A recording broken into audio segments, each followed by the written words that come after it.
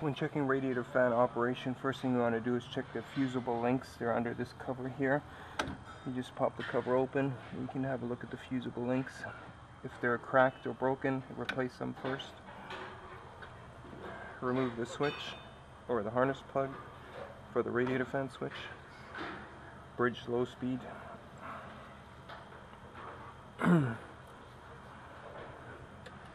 Both fans should run. This one's running, this one's not. Bridge high speed, both should be running. This one's running, this one's running. So this low speed isn't running. There are resistor packs here that control low and high speed. You have to remove this panel. There's two little bolts here. I can already see that this resistor is all cracked. This one's looking pretty good. You can test them with the test light.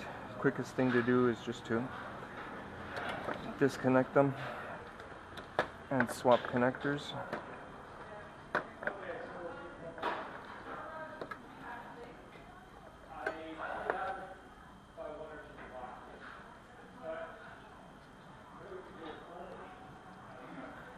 Don't worry about that later.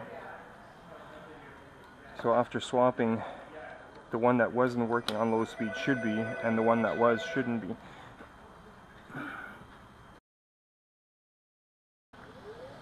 So there's a low speed. This one's not working. This one is.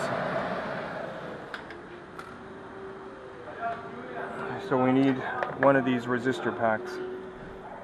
If they're both the same age, it's a good idea to replace both at the same time.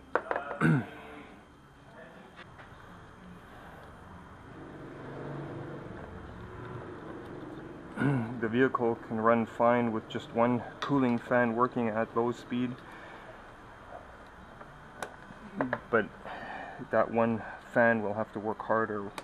By that I mean it will just run longer, for a longer period of time. This one goes over here, this goes over here.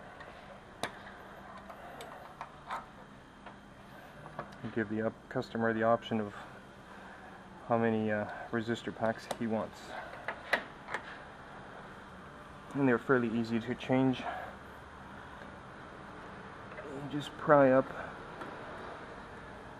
on the retaining bracket and you lift the resistor out.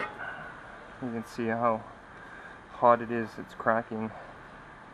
And so internally here, the circuit is no good. It has slots, so you just slide it back into place.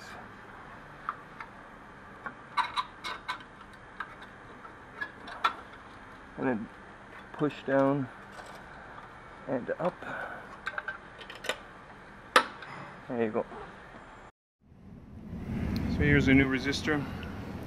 You can see it's slightly different looking, probably a better design.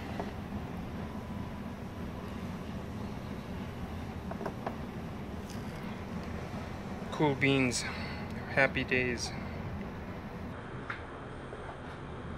Okay, new resistor is in place.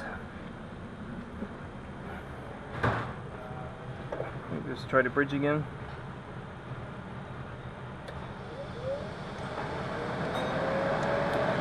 Low speed, happy days. And don't forget to reconnect it.